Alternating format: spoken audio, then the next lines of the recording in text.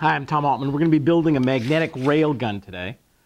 Kind of interesting way of using magnetic energy to accelerate a little ball.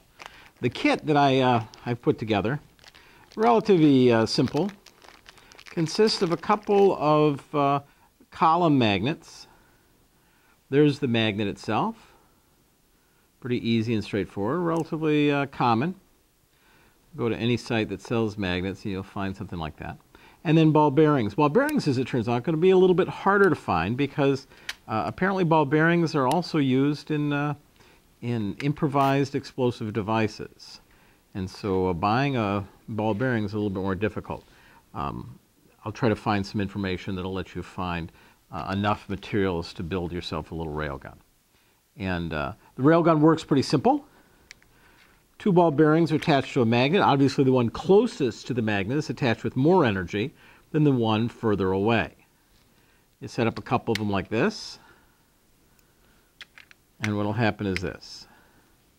One ball will be accelerated as it gets closer to this magnet. It comes in with a greater velocity. It transfers that kinetic energy to this one. The first ball bearing transfers the kinetic energy through to the second one, which leaves with a little bit more kinetic energy. It then hits the next one and repeats itself and launches. Relatively straightforward. What we want to do is come up with a way to secure these magnets in place. And an ideal way is just to position it using the steel balls and then drop in some hot glue. Wrap some hot glue around it.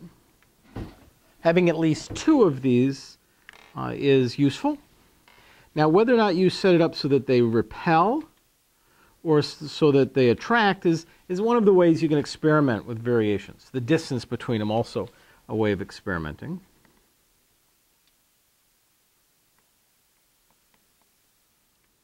Once the hot glue cools, you can pop off your ball bearings, two on one side, two on the other side.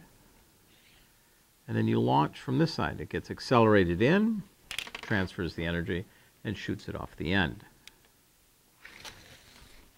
Obviously, you could put more in the line.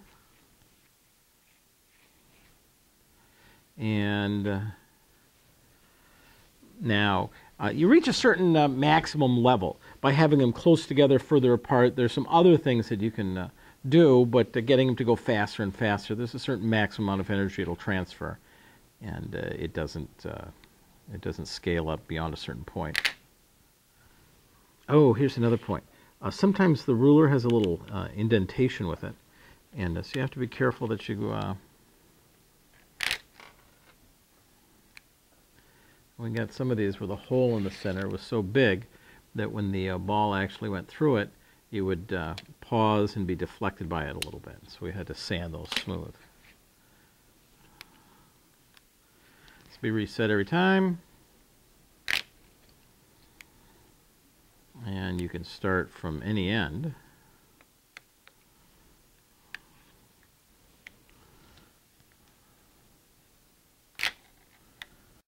Hope you enjoy it. Bye-bye.